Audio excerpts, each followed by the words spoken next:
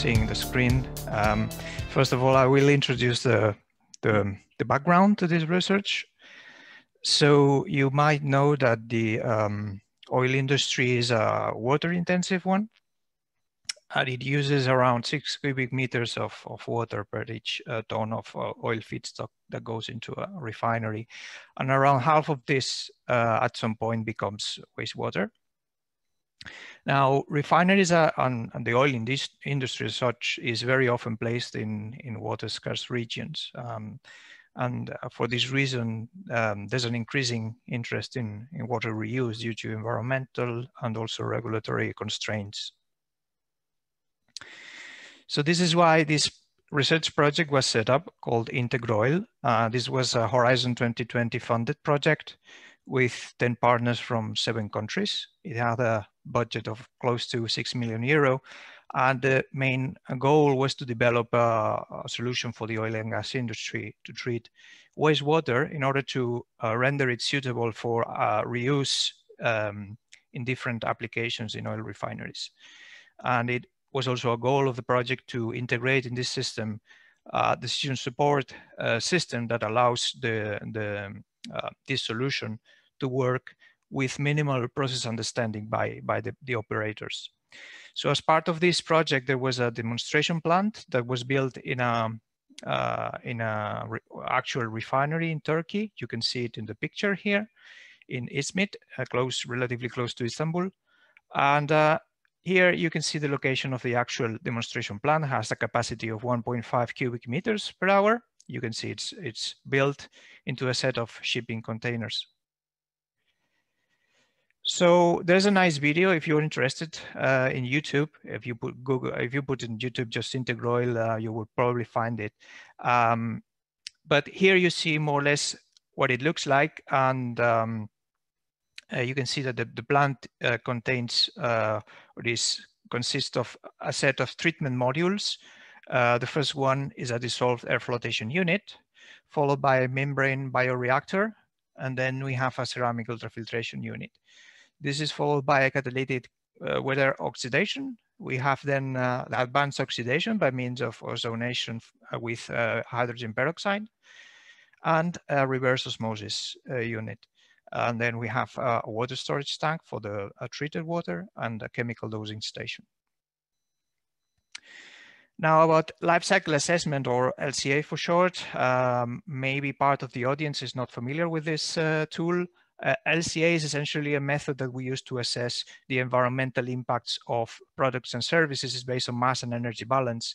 So here you have an example of a product life cycle, which is washing detergent.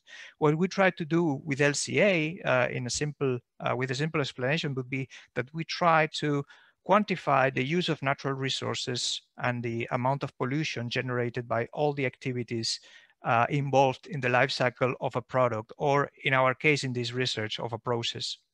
And we try to put this information into a set of indicators, environmental impact indicators, that allow us to interpret the results.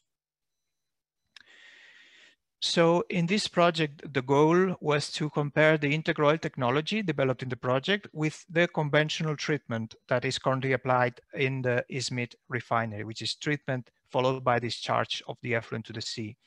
And now the INTEGROIL technology is assessed under 3 scenarios, which correspond to the 3 reuse qualities that can be achieved by the plant. And these are firefighting, reuse for firefighting, reuse for cooling, and reuse as boiler feed water. Now, the capacity that we considered for the study was 500 cubic meters per hour. This is the actual capacity of the actual wastewater treatment plant at the refinery. So we had to conduct a kind of theoretical scale up of the demonstration plant to this scale. And in this presentation, I'm going just to discuss 3 indicators: greenhouse gas emissions, non-renewable renewable energy demand, and freshwater consumption.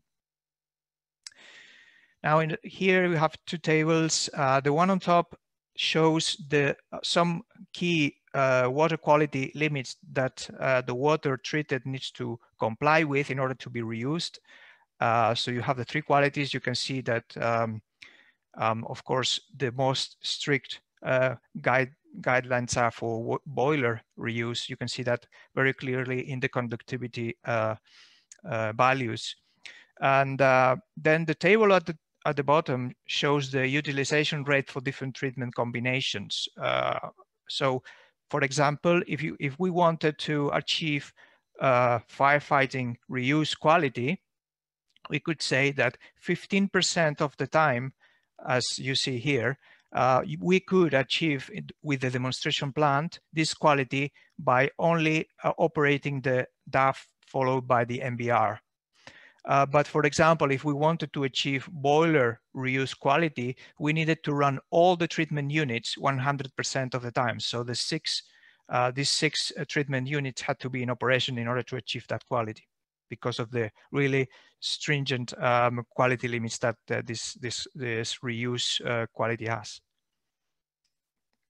So I'm going to show a few flow diagrams for you to understand what activities are involved in each treatment or each scenario. Here you have, first of all, the reference, which is what the refinery is currently doing with its wastewater. So the current treatment consists of a dissolved air flotation followed by activated sludge, and then the water is discharged. This generates a sludge stream that is currently dewatered and then sent to a cement production plant as alternative fuel that will substitute, for example, coal or petroleum coke. So this means that this use of sludge as energy source is substituting some other fuels, and this is an environmental benefit. So here in the diagram, I'm showing these substituted activities or environmental benefits with these dotted line boxes. So this would be the reference. Then we move to the first INTEGROIL scenario in which we achieve water reuse for firefighting purposes. So we need to operate the INTEGROIL plant.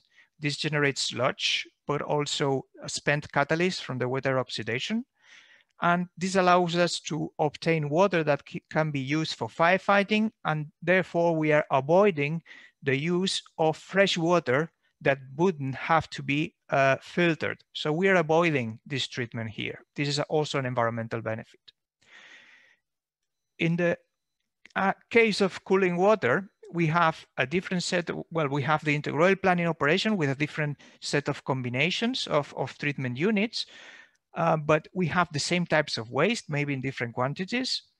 And what we are substituting in this case is a more intense water treatment, because cooling water, if produced from fresh water, would need to undergo a more intense treatment that would include a conventional physicochemical treatment followed by reverse osmosis. And then we have the final scenario where the water achieves reuse quality for boilers. And in this case, it looks similar, but the activity that we are substituting in terms of water reuse would be an even more intense treatment consisting of a conventional physicochemical treatment followed by ion exchange. But also here, it's interesting to note that the effluent from the wastewater treatment plant is warmer than fresh water.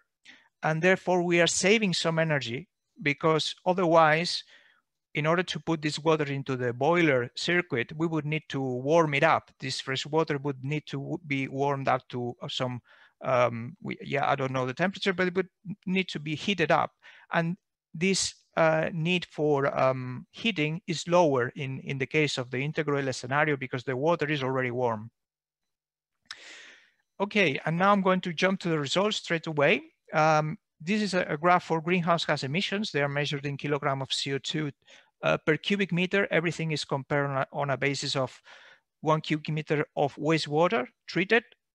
And we have positive and negative values. So the positive values mean that we are emitting CO2, whereas when we have a negative value, it means we are saving CO2. So that would be a good outcome for the environment. And we can see that the reuse for boiler scenario achieves a net greenhouse gas saving, and this is due to the saving of the ion exchange, but also because it's saving energy for warming, for heating the water in the boiler circuit. We see that the emissions are higher than the reference for the cases of reuse for cooling and for firefighting. because of the electricity consumption of these treatments. Iván, two minutes, please. Yeah, that should be enough. Thank you. And then we have the energy consumption indicator. You can see that it more or less looks the same. It has the same pattern in terms of ranking the different scenarios. And this more or less could be expected because energy and greenhouse gas emissions are very well correlated. But then we have the last indicator, freshwater use. And we can see that here, all three INTEGROIL scenarios perform better than the reference. When we look at the entire life cycle of this process, we have a net freshwater saving when compared to the reference treatment. So all three more or less achieve a saving of around 1 cubic meter of freshwater per cubic meter of wastewater generated. So to conclude, we can see that we have a net a better performance for boiler reuse in greenhouse gases, not the three indicators really, greenhouse gases, energy, and freshwater saving. In the case of cooling and firefighting reuse, freshwater saving is favorable, but not in the other indicators. Maybe that's because we are actually treating the water to a level that is even better than that of fresh water. So we are cleaning the water even too much for the purpose that is needed. But also the results are very sensitive to how electricity is produced. The processes are consuming electricity. If this electricity was using a higher share of renewables, the environmental impact would be lower. And there we can say that LCA is very useful in order to assess the environmental impact of products, but also of processes, as in this case study. And that's all from my side. I hope I have stick to the time. Thank you very much.